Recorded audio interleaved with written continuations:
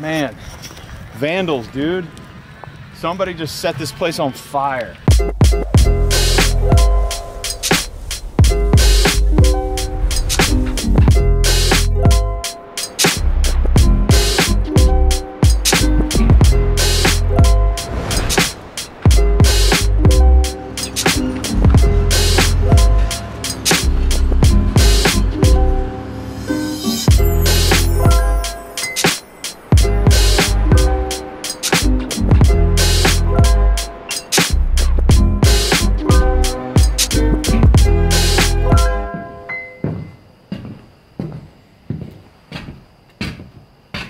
Dang.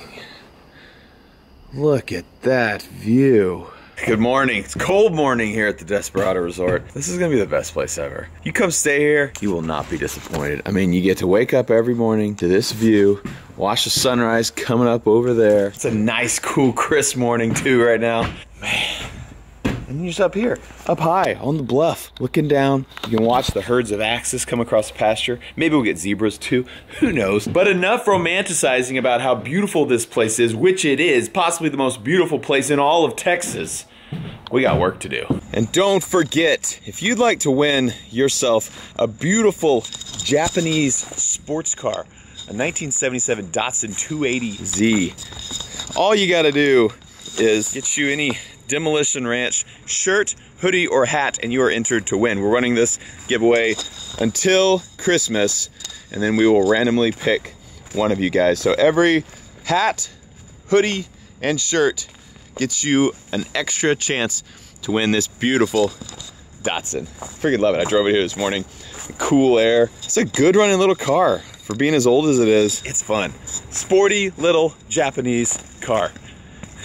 Get you a shirt. Dang, this is our range.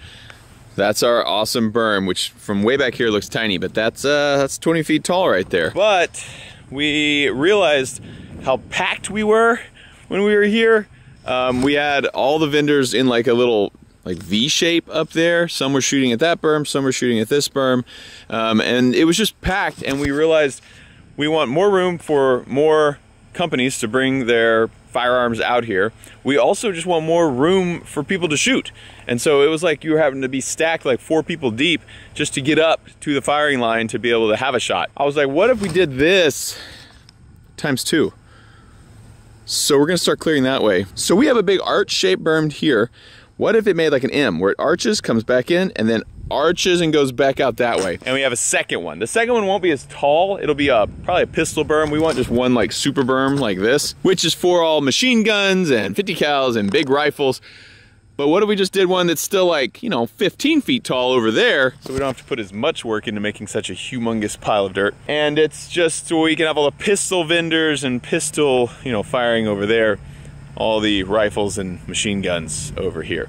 So today, we are going to start clearing that to make the big M-shaped berm. It's for Matt. And my Bobcat is in the shop again. It's got a problem with the DEF, the EGR stuff. And so it's like always broken. So I'm borrowing someone's cat skid steer to do this work.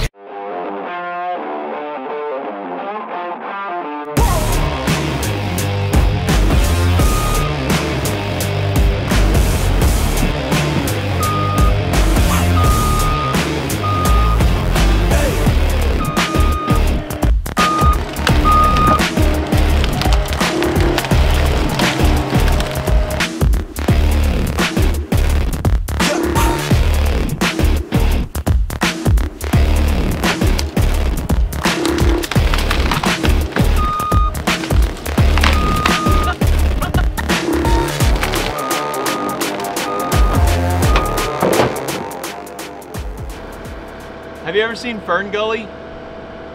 Yeah, don't watch it. After that comment, I closed the door and the skid steer doesn't work anymore. It still goes forward, but the sensor is messed up with that door and it doesn't think the door's closed, so it won't let me move the arm. Freaking equipment is the worst. Everything is broken all the time. Literally did nothing. I opened the door, closed it, and the machine's like, we're not gonna run anymore. I'm tired, boss. So, I'm gonna get on a chainsaw.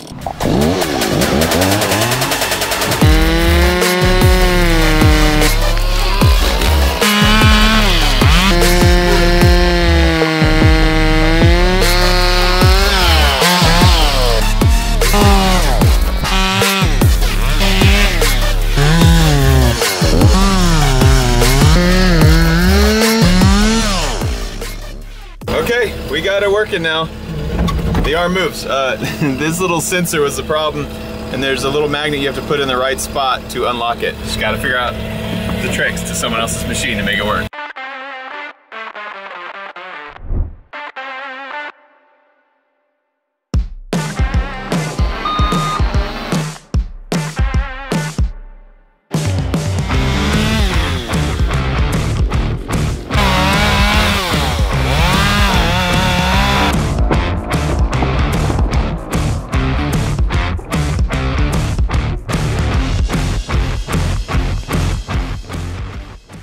I am here with none other than Crispy 11B. I nailed it. What do you think? Dude, this is gonna be awesome. I thought this was great. I can't believe you're gonna expand it twice the size. It's gonna be awesome. It's gonna be good. So we made some pretty good progress. The guys are cutting. I was knocking some trees down. I just ended up basically using this to get them out of the way. We don't have a grapple that'll fit this skid steer, so I'm having to like just try to scoop it all. Not working great. But are you gonna stack it and then burn it? Yeah, we're just gonna pile it all right there and burn it. So nice. we ground up the first, when we did this, we mulched it all. Oh, okay. And that was good, but we realized we didn't really need it and it was way more expensive. So we're just knocking it down and burning it now. It's all cedar, which is cool. There's no oak trees. There's no nice trees in there. It's all cedar. Oh. So no cedar fever for you.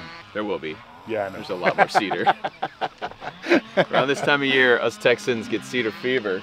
I already had some. Did you? Yeah. We just get allergic. It's just like my throat's getting scratchy just from the pollen. dust. Oh yeah. It's about to start. Pollen starts dumping out of these trees. And then your vehicle's gonna be green. Yep. Oh man. Dude, I can't wait for it to be over. Another or be range done. day. Yeah. Big range day. We got a plan for the next one. Make it bigger and badder than the one before. I gotta show up with something bigger than. Bigger gun? No, just like in general. Like maybe show up in a tank. You're on. Bring a tank. Yes. All right, everybody duck.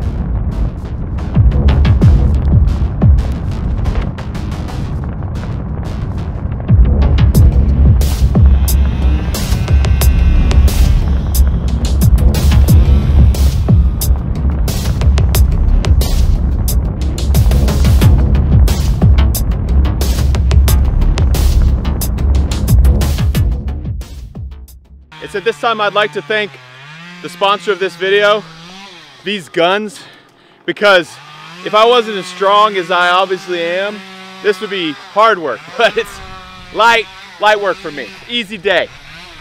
I mean, I wouldn't want to do it every day, but it's good for one day. I mean, it's easy, piece of cake, I love it. No complaints. I'm not tired at all.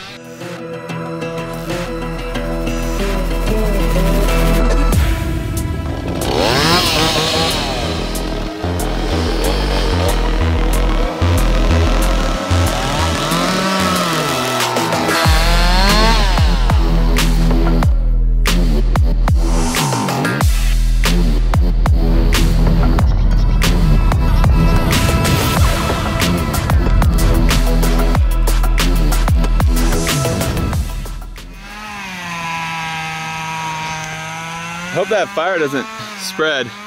We put it a little close because we were tired of pushing all the stuff way out in the open. So we started a new fire over here. If it did spread though, it'd make this work way faster. We get in a lot of trouble and it should be really bad for me personally on my resort, burning down, you know, a lot of the trees here. But The gun range part would be super convenient if it burned. Only that, nothing else, don't spread further. We're making our way. We've been working for hours, have cleared about an acre, about 2 more to go. Jeez, it's going though, we're making it. It cost me like $16,000 to clear all of that and shred it all up before, which is the reason why we're out here today with chainsaws and a skid steer, so I can save $16,000. So really, when you think about it, I made 16 grand today. Not a bad day's work. We're making it though, slowly but surely, taking all these cedars. My mom would actually be really pumped about this because she's super allergic to cedar trees. She chops them down whenever they're growing around her house. So we're clearing acres of cedars. This is for you, Mom.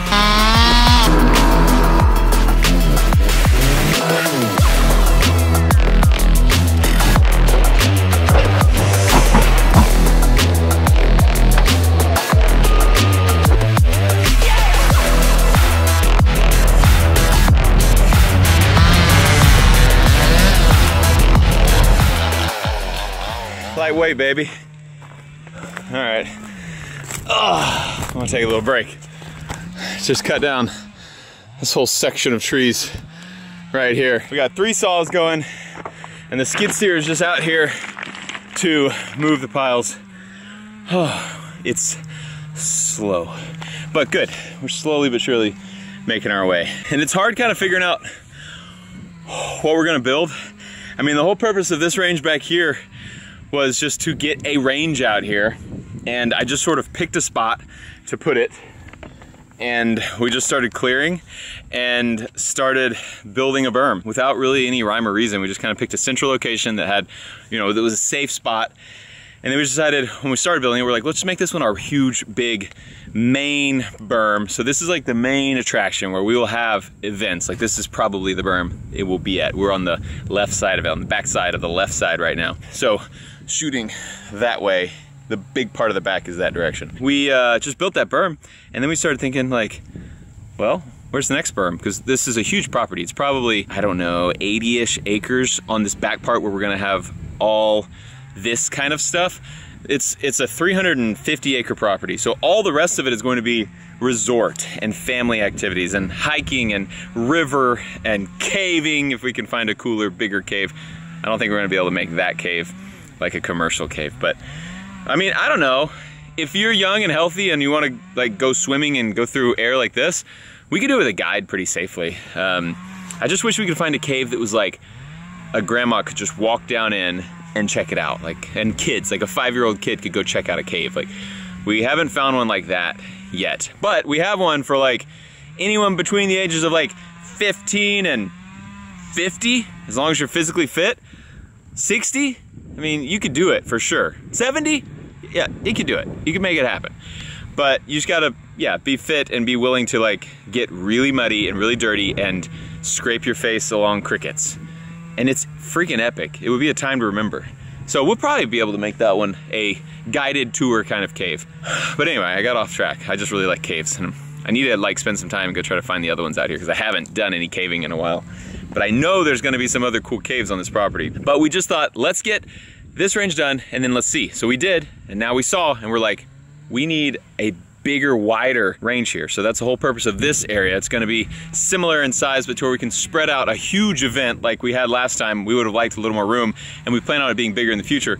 So now a bigger event can spread out further, be safer and more comfortable for all the guests. Because there were a lot of people who came and they were like, I didn't even, shoot anything because I just, I didn't want to intrude. Like a lot of people felt like they're smaller names or whatever, so they didn't want to go push, the Kentucky Ballistics out of the way, which none of us would have cared, of course. Like we were all there to support each other. We were all small at one point, but I think they just kind of felt that way, or they maybe just didn't want to bug anyone. And so they didn't, want to push to the front and ask for their turn.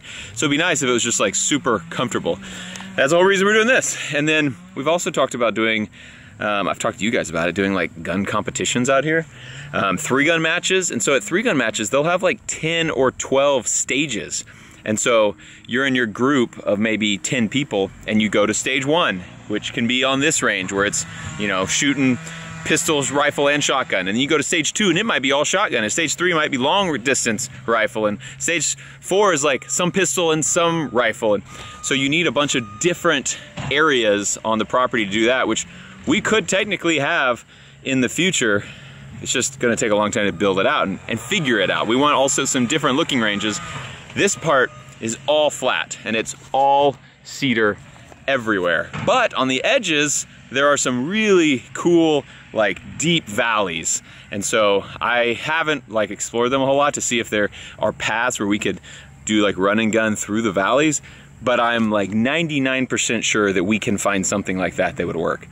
So it's just gonna take a lot more time, a lot more exploration, and a lot more thinking on our part. But for now, we found a need, and it is that we need this berm to be wider for the big events. And so that's what we're working on today. Also, let me know what you guys think of a shipping container tower with like windows and stuff looking out, maybe like 100 to 150 yards out, and make it multi-level, like 3 levels of shipping container high, or stack one like 40-footer on its end and put some stairs through it with windows out to where we could do like shooting out of that. And just a hangout area out of that would be kind of cool too. I don't know, I've been like looking at like ranges all over the place, and there's some pretty cool ones that have done some really cool things. And so I just kind of want to take the best parts of each range and then put it into my master plan, which is gonna be pretty wild, I think, out here. We want this place to be something special, which I think you could see from just our first initial berm. We built it really big, overbuilt it, and made it just kind of epic looking already. We're just getting started. We've owned this property for like 6 months. Wait till we've owned it for 6 years to see what this thing looks like. Anyway, get ready, Demolitia. If you want a really cool place to shoot, I'm building it for you.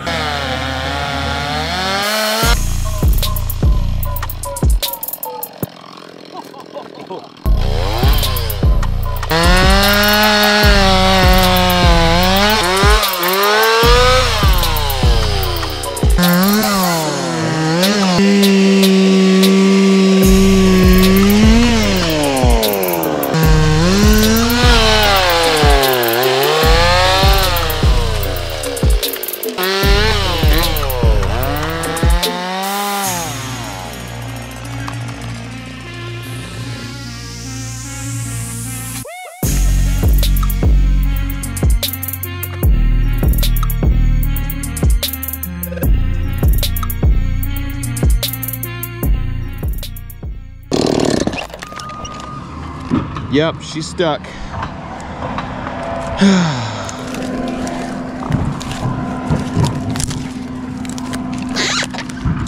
I'll go get Mikey. Got it. This is good stuff. I'm not tired. Not at all, but we're kind of about done for the day. This burn pile looks majestic and apocalyptic all at the same time. Just everything, it kind of spread across the mulch. Looks great. Ooh, that's gonna be hot for a long time. That one's still going strong over there. All right, I'm gonna go up top and see what it looks like. Matt Carricker reporting in from on top of the berm. Look at that beauty. So for scale, that wood wall is 10 feet tall. And then the dirt goes another 10 feet over that. That's 20 feet tall there. So we are about 20 feet up right here. You can see this huge clearing over here, and we started back here. So the way this is going to work is this is a big semicircle, big crescent that goes right there. We're gonna have it go a little further, maybe to where these little trees are right past the truck. It's gonna go all the way to there, and then it's gonna come back around right through here and make another crescent, a big M shape, so that we could have 2 mirror image ranges. So theoretically, not even at an event day, but just at a normal training day, there could be a whole course running over here with 30 people in it, and there could be a whole course running over here with a different instructor, different course completely, with 30 more people in it, and they wouldn't be bothering each other because they wouldn't really even hear each other talking. You know, as this instructor's giving his lesson, they could be shooting over here, it wouldn't be bothering him. So we could have twice as many people out here training. The PD could all be over here, and there could be private, civilian lessons going on over here. And everybody can do it at one time. You don't have to like schedule out, oh, there's already someone there at Tuesday, 10 in the morning. So that'd be pretty cool to have 2 ranges right off the bat that can function together in a really big event or can function totally separately in smaller events. God, this is good.